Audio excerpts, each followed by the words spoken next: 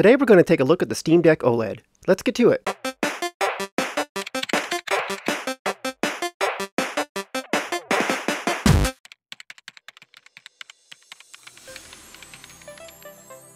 The Steam Deck OLED is an updated version of Valve's original Steam Deck. The flagship feature here is the new HDR OLED display. They've bumped up the size of the screen to 7.4 inches and upped the refresh rate to 90 Hz. Couple of items worth calling out. Valve snuck in a few extra goodies in this upgrade that you have to dig around their website to learn about. And learn we did. We chopped the list at their website down to what's changed from the LCD version of the deck, and this is one of the most impressive mid-gen console updates that we've ever seen. When you look at this list, it appears as if Valve has gone through and tweaked everything from top to bottom. Performance, efficiency, cooling, noise, battery life, weight, connections. So we're going to get to unboxing, set this thing up, take a tour of what's new, and find out if the Steam Deck OLED is worth upgrading to. First off, let's talk about the OOBE. For folks who are unfamiliar with what an OOBE is, it's the out-of-box experience you have from the time you take the device out of its packaging up to the point where you can actually use the device for its core purpose or for what it was advertised as. Shipping was as advertised, and much like the OG Steam Deck, the OLED showed up in similar packaging. Valve's attention to detail and efficient design philosophy can even be seen in their packaging decisions. And props to Valve for continuing to ship Steam Decks with these awesome cases. This is a minimum $30 add-on if this were any other company. You also get a charger and some instructions. Pretty straightforward. The OOBE for the Steam Deck OLED is one of the best you're going to encounter in the full-size handheld space. It's second only to the OOBE for the Nintendo Switch, and it's debatable as to whether or not setting up the Switch is actually a better experience. Powering up the deck walks you through a setup process designed for controller navigation, and it's very well done. There's only a handful of screens to interact with. After connecting to a Wi-Fi network, it'll pull down some updates, reboot a few times, and in about 10 minutes you'll be at the Steam Deck UI, ready to start downloading games. Other full-size handhelds really need to take note here. The user experience during the initial setup often sets a tone for how interacting with the device is going to be. This is a full-blown, proper desktop operating system underneath everything, yet the user interface and user experience have been completely optimized for the device we're using here. This is made with gamers in mind. It's night and day compared to setting up a Windows handheld.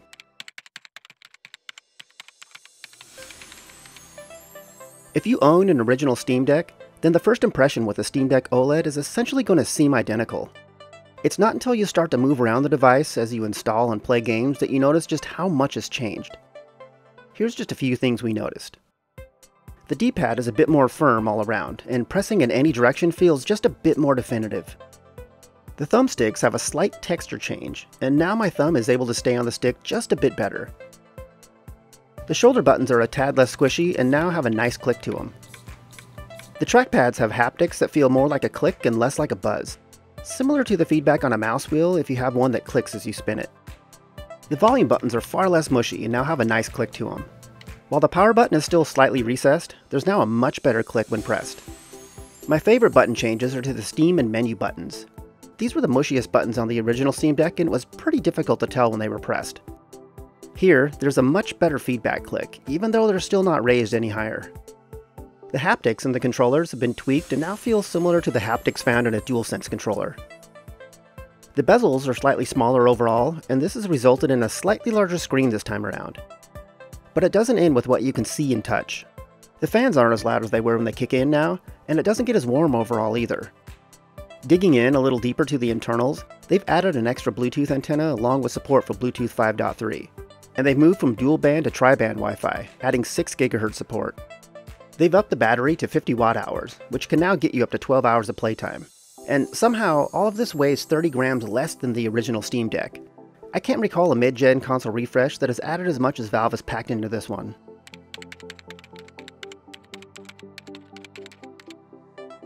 The software is largely the same, though there's a little HDR indicator on the Steam Deck OLED to let you know when a game's running in HDR mode.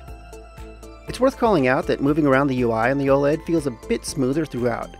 It's not something that you'll likely notice unless you jump back and forth between an OLED and an original Steam Deck. But it's worth mentioning because it's yet another thing that Valve improved upon when I had no idea was something that would make the experience better, yet here we are, again. Otherwise, we're working with the same excellent user interface that's on the original, and it really is great. For the most part, you can 100% use your Steam Deck without ever having to leave this UI. There's some caveats like emulation and Game Pass through a browser, but those really are like a cherry on top of what you can do on the Steam Deck. The Steam Deck UI really is best in class out of the box compared to any other full-size handheld.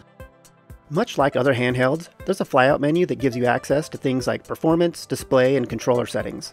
This makes it easy to fine-tune games in real time. This is also where you'll check to see if games making use of HDR. The performance section in particular gives you access to a wide range of settings that are worthy of an entire deep dive video on their own.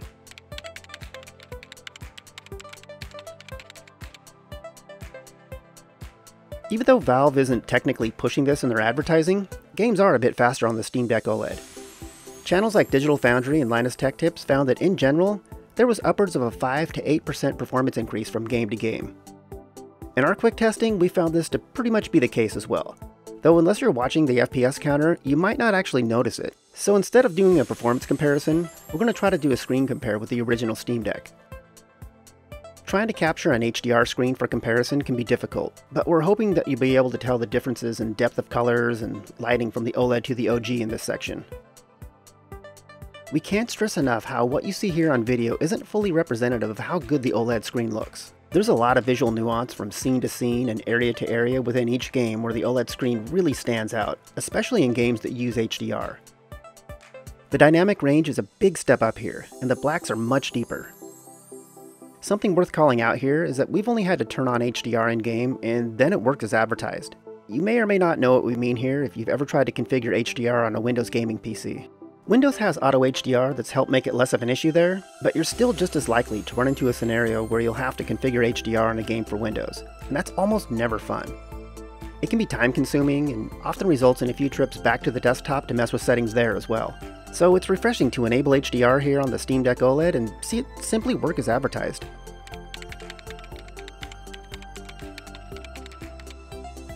The larger battery in the OLED definitely helps extend our playtime over the original Steam Deck. But that's not the only reason why we're seeing longer battery life here. We're also seeing improvements due to the HDR screen using less power. And the move to a 6nm APU has resulted in more efficient compute overall. In our AAA game testing, we left most games on medium settings on both decks, and we're getting just about an hour and 20 minutes on the original Steam Deck, and just over 2 hours on the OLED.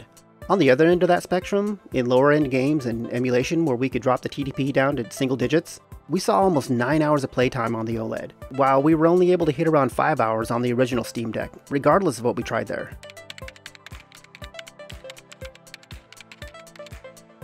There's really not a lot to call out in the missing section for this one, especially on the hardware side. On the software side, the biggest thing missing is Linux support for gaming experiences outside the Steam Deck UI. That means no official support for things like the Epic Store or Game Pass. There's unofficial workarounds, and the community doing that work is pretty active, but it would be nice to see Epic and Microsoft compete here.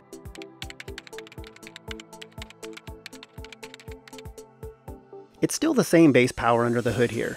While the 5% performance boost over the OG Steam Deck is nice, this model is still going to struggle with some newer games as you turn up the graphics settings. It's Steam only if you're not willing to jump through some hoops and tinker around on the Linux desktop. Getting things like emulation or Game Pass up and running needs some manual work here and there that might appear too intimidating for some gamers. And for the most part, games that use easy anti-cheat are still unplayable on SteamOS.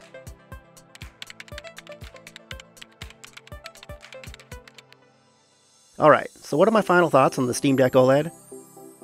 What Valve has done here is the opposite of a death by 1,000 cuts. At first glance, the addition of an OLED screen seems interesting, but if you're coming from an original Steam Deck, you start to notice more quality of life updates as you move around the device. These updates add up, and if you're like us, you'll get to the point where recommending the Steam Deck OLED is a no-brainer. The minor performance boost isn't enough to recommend it over the original Steam Deck, but that in addition to the improvements in efficiency, cooling, noise, battery life, weight, connections, and the larger OLED HDR screen, all that roughly at the same price as the original models were on their launch day, make this an easy sell. If you're in the market for a new Steam Deck, the OLED is definitely the one to get. There's a lot to love here, but there are some things to consider.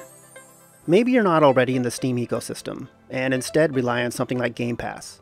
Or you primarily play games that require easy anti-cheat, and the developers aren't updating their games to specifically work on the Steam Deck. Or you want to run a lot of emulation, but are intimidated by the Linux desktop experience. In cases like these, you might want to consider a Windows handheld. But what if you already own a Steam Deck? If you're a casual Steam Deck user, then it's definitely okay to skip this upgrade. There's a lot to like here, but a casual user might not notice much beyond the OLED display and battery life. But if you're someone who uses their current Steam Deck a lot, and travel and game on the go with it, then yes, in our opinion, it's very much worth the upgrade, almost for the battery life alone. And it's this recommendation that speaks to what Valve has done here. The Steam Deck OLED almost comes across as a love letter to Steam Deck fans. It's packed with quality of life improvements that its biggest fans will definitely notice, but comes in at the same price as they did way back when they went on sale back in 2021. With the addition of the OLED, Valve now has a very competitive lineup to pick from. And this is where we find Valve's superpower. Most, if not all big players in the game industry, treat customer goodwill like a commodity. They build it up, only to spend it in ways that at times feel like they're trying to keep shareholders happy at the expense of gamers. From marketing gaffes, to questionable product direction, to moves that feel out of place in beloved fan-favorite franchises, there's almost no end to how customer goodwill has been cashed in across the industry. But for the most part, Valve seems to only stockpile goodwill, and it's because of things like the Steam Deck OLED. It feels like there are PC gamers at Valve making things for PC gamers. The same can't be said of Sony and Microsoft, who feel as if they're exploring the entire PC space by way of committee. Valve's handheld was already a fan favorite, and the list of improvements to the OLED have secured its place there. It may not be the most powerful handheld on the market at this point going into 2024, but it's one of the best to have if Steam is your primary place to game. And that about wraps things up. Please like this video if you found it useful, and subscribe to our channel if you want more content like this. I appreciate you taking the time to watch this, and we'll chat again soon.